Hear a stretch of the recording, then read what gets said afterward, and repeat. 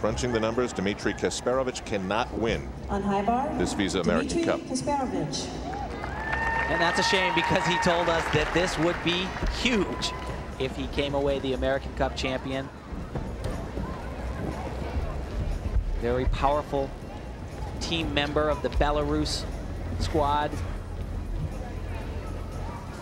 Still, for all these athletes, 5,000 for second place, 2,500 for third. That's still a very big deal. A very big deal. This guy is so light. Makes moves look very, very easy. One of the critical things on high bar, though, is finishing in a handstand. That last skill done very well.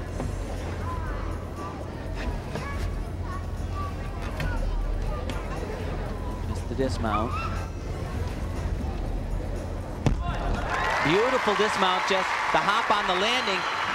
At least a 1/10 of a point there. Came into this final rotation in fourth.